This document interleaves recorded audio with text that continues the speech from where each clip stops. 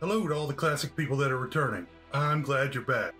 I want to welcome any new visitors and let you know that there will be spoilers ahead. Today on Classic Movie Review, we're taking on The Big Red One, 1980. First time I saw this movie, I liked it, but I thought it had a lot of silly scenes. That was before I learned that it was based in part on the World War II experiences of Samuel L. Fuller. Fuller began working on newspapers before he was 18 years old. When America entered World War II, Fuller became an infantry private rather than taking the path of a news correspondent and being an officer. Fuller served with the 1st Infantry Division in Africa, Sicily, France, Germany, and Yugoslavia. After the war, Fuller worked as an author whose first book was released during the war, a screenwriter, and finally a prolific director. One of his first big films was The Baron of Arizona, 1950, in which actor Vincent Price attempted to forge documents that would give him ownership of the entire state. Fuller directed around 24 full-length movies. He produced, wrote, directed, and occasionally acted in many of these. Fuller was very active in the film noir genre. These films include Pickup on South Street in 1953, House of Bamboo 1955, The Crimson Kimono 1959, and Underworld USA 1961.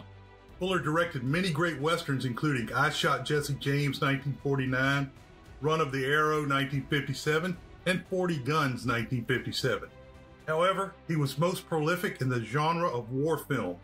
These films include the excellent film The Steel Helmet 1951, Fixed Bayonets 1951, Hell and High Water 1954, China Gate 1957, Verboten 1959, and the very good Merrill's Marauders 1962.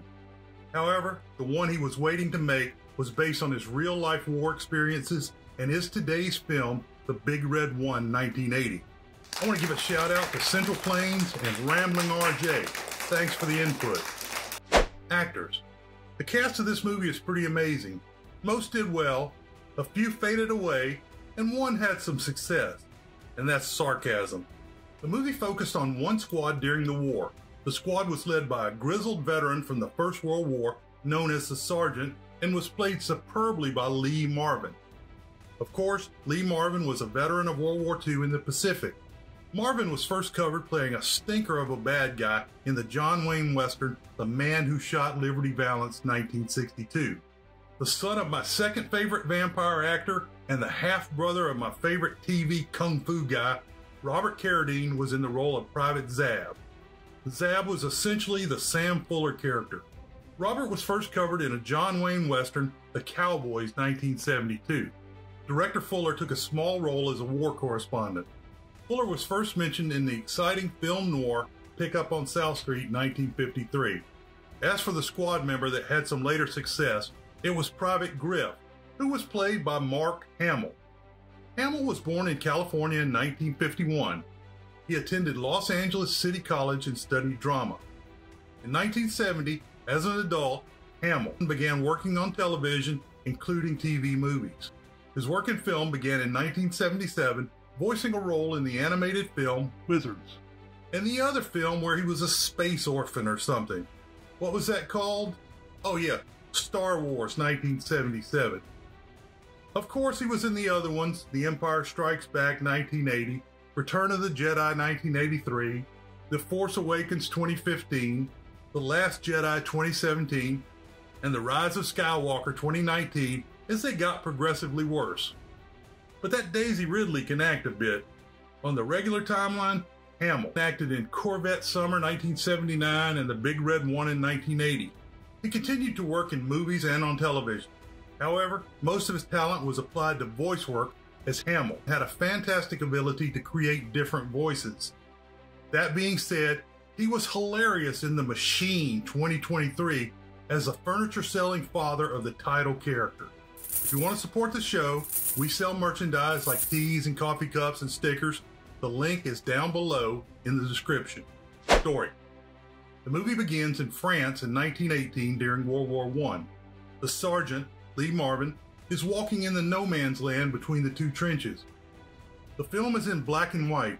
The area is destroyed with dead laying among the crater holes and destruction. Cautiously, the sergeant moves as he watches for enemy soldiers. He is near the wooden Christ on a cross statue. As the sergeant checks for living wounded, he is suddenly attacked by a black horse that has gone mad during the fighting. Of the 16 million or so animals that served in World War I, it is estimated that around 8 million horses and 1 million dogs died. The sergeant survives the attack, but the horse breaks his rifle before it runs off. An unarmed German, they weren't Nazis at the time, comes out of the smoke with his hands up, saying in German that the war is over and don't shoot. On November 11, 1918, the armistice was signed at 5:30 a.m. and took effect at 11 a.m. So there were undoubtedly delays in getting the notifications to all the troops. The sergeant hides behind the cross and kills the German with his knife. The camera pans to the watching eyes of the wooden Christ. The sergeant returns to his lines and finds them to be empty. He slowly searches until he finds a captain shaving in one of the shelters. The sergeant explains his late arrival because he was lost in the smoke and about the crazy horse destroying his rifle. The sergeant works on a piece of cloth with his knife as they talk. Finally, the sergeant holds a small red strip of cloth to his arm and says it represents the 1st Division. He continues that he took it off a German he killed. The captain has the sergeant take a drink as the officer tells him that the war has been over for 4 hours. The captain says that the sergeant didn't know when he killed the German. The sergeant replies that the dead man knew it was over. In the conclusion, there will be a bit more about the origins of the division's patch for the 1st Division, or the Big Red 1 as they are known. The movie switches to color, showing the Big Red 1 of the 1st Division as the first color object in the film. The narration begins with Private Zab, Robert Carradine, that the design was widely known by the beginning of the Second World War. It's 1942 when you meet the squad: the sergeant, Private Zab, Private Vinci, Bobby DeChico, Private Johnson, Kelly Ward, and Private Griff, Mark Hamill. They are on a transport ship heading for North Africa as a part of Operation Torch. Griff is introduced as a sharpshooter, Johnson as a pig farmer with hemorrhoids, Vinci as a New York street kid, Hey, for how much? and Zab says he wrote the book, The Dark Deadline. I wrote it, babyface. Fuller based the character Zab on himself and also wrote a book called The Dark Page, which was made into Scandal Sheet 1952, which I've already reviewed and you can look up. The link will be in the description. The soldiers are unsure if the pro-Nazi Vichy French will fight against the Americans. After placing condoms on their rifles to keep the water out, they load into landing crafts and hit the beach. There was some fighting, but at least in the movie it ended quickly. Zab is shocked when Griff misses an easy shot. The squad spent some downtime near the sea. Fuller's first cut was over 4 hours long, and I bet he emphasized the time they were hanging around between battles. There's a reconstructed version that has an additional 48 minutes, but I have not seen it yet. Maybe one day we could see the full director's cut in all its glory. Griff tells the sergeant that he can't murder people. The sergeant says they don't murder, they kill, like with animals. Can't murder anybody. Somewhere else in the desert, Sergeant Schroeder, Siegfried Rausch, a Nazi, is with the Afrikorps. One man is mocking the Nazis and said Schroeder murdered an officer. Schroeder, parroting the sergeant, says he kills and does not murder. When the soldier refuses to follow orders, Schroeder murders the man. The Nazis move out for Carradine Pass. Carradine Pass is a battle where the Americans were soundly defeated in early 1943. In the movies, it is the battle that takes place just before Patton. George C. Scott takes over command in the movie Patton 1970. The sergeant and the squad are on point in the Carradine Pass. They see a boatload of Nazi tanks and infantry heading their way. The sergeant tells the men that they are digging in to let the tanks pass over them.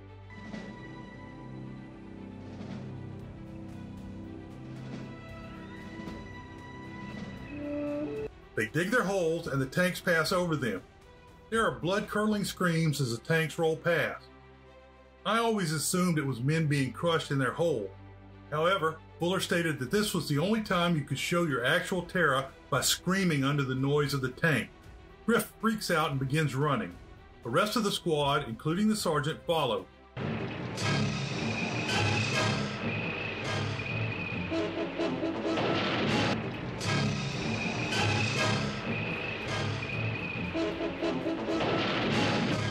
The sergeant is hit in the buttocks and falls to his knees. Film historian Richard Schinkel said this was a recreation of how Marvin was wounded on Saipan during World War II when he, like Forrest Gump, was shot in the buttocks. The sergeant is taken to the Nazi hospital in Tunis. Apparently, he had been recovering for some time. When air raid sirens sound, the sergeant grabs some Arab robes and begins to leave the hospital. A wounded American soldier comes in and asks if anyone is from the Big Red One. The soldier explains to the sergeant that the division won a series of battles after Carradine and retook Tunis. The sergeant says, "This is Tunis." Suddenly, a group of Allied soldiers enter and begin killing Nazis. The wounded soldier pulls out a Thompson machine gun and starts firing at the enemies. In his robes, the sergeant is reunited with his squad. Zab narrates that the division will be heading for the invasion of Sicily. The sergeant and the 4 soldiers are the only survivors of the original 12-man squad. Do you know what they call you 4 guys? Sergeant's 4 horsemen. The group ends up on another ship on July 10, 1943, headed to a defended beach in Sicily. Another soldier begins mocking Vinci for being Italian, and the squad defends their mate. This beach landing is much more brutal than the earlier one in Africa. As they go inland, they have to face snipers. Zab narrates that the way to find a sniper is to send a guy out into the open and see if he gets shot. A new guy tries to make friends with the 5 by bringing water. On one of the runs, he trips a mine and loses his testicles. The patrol moves forward and takes cover in a cave. It is not long before Nazi armor and infantry are moving outside of the cave. The army artillery has not come ashore yet. Griff almost runs away but decides not to. Naval guns offshore destroy the tanks, a point of personal privilege. It is commonly stated that D-Day was successful because Hitler was asleep and they couldn't release the Panzer Division. But every time armor came within range of the sea, naval guns destroyed them during World War II. Later, the squad is sent out to find a big gun that is wreaking havoc on the advancing Americans. They cross paths with a young Sicilian boy transporting his dead mother in a cart for burial. The boy says he will show where the gun is if they get a coffin for his mother. The boy insists that they take his mother with them when they go for the gun. The gun is a self-propelled 88 or a Tiger tank hiding in a building. They have women working around the building as camouflage. The squad kills the Nazis and destroys the tank. The women fall on the dead guards and chop him to pieces with their scythes. The old women make a feast for the squad. At first, it looks like the Americans will not hold up their end of the bargain. However, the commanding general orders a coffin sent down for the boy's mother. In November 1943, the division was sent to England to train for D-Day and not to fight in Italy as they had expected. Once again, the squad is on a boat heading for another landing. This time it will be in France on June 6, 1944, D-Day. One of the replacements, Limchek, wants to trade positions for the Bangalore torpedo relay. The Bangalore was invented by a British engineer stationed in Bangalore, India. He probably stole it from somebody. The name would work as well if the name came from Bang Galore. Anyway, the weapon is a series of tubes filled with explosives. They are assembled by a team of men and slide along the ground until they were under barbed wire or other obstacles. Then they were exploded. None of the veterans are willing to trade. Eventually, they transfer to landing crafts and hit the beach, and this is the worst attack yet.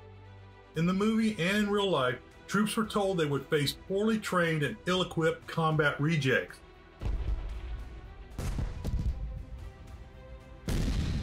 Combat rejects sure know how to lay down fire. The Nazis were given a similar line by their commander. The passing of time during the landing was shown on a dead man's watch as the body floated in the bloody surf. The squad is pinned down on the beach and has to do the Bangalore relay to clear an exit draw. Men were called one at a time by a prearranged number to take sections forward. Replacements are knocked off until it comes to number 8, Griff. Griff freezes at the end of the line, but shots from the sergeant force him back into action. He eventually gets the job done and opens the draw. In real life, and in the fictionalized version, 2 events were recreated. First, Fuller/Zab was assigned as a runner to tell the colonel that the draw was open. Following the battle, the squad is in a rear area and Fuller/Zab sees Private Kaiser, Harry Lang, reading a copy of his book. How do you like the book?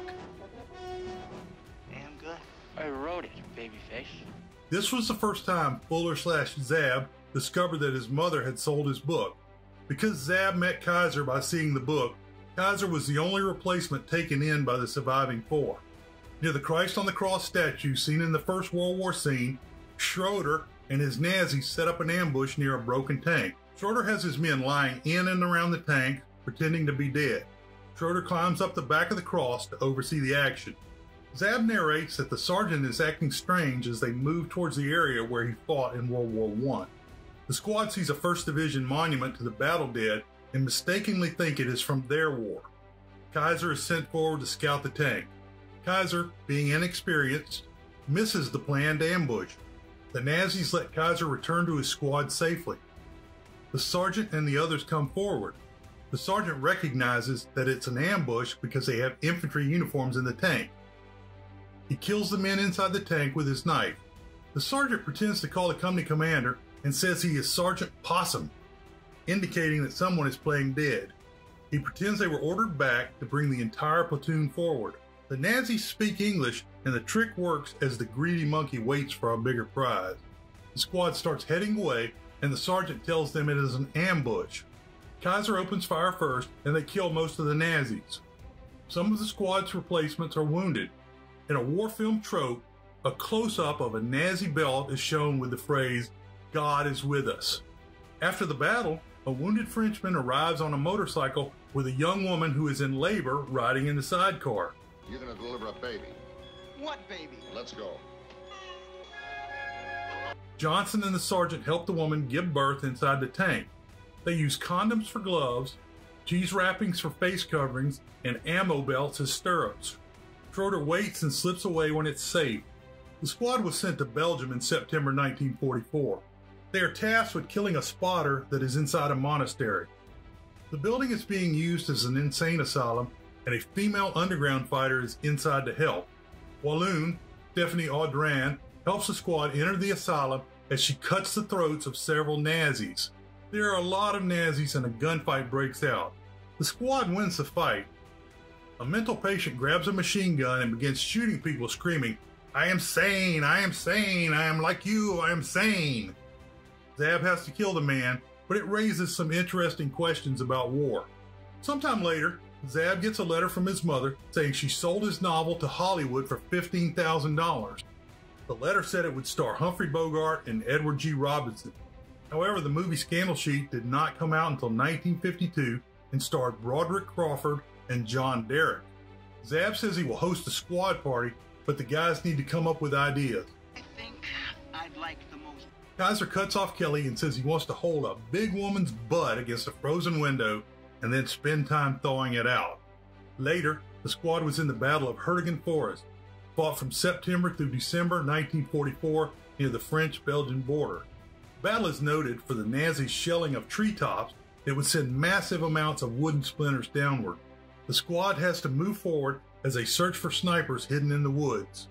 Kaiser is killed by a sniper, but kills the man before he dies.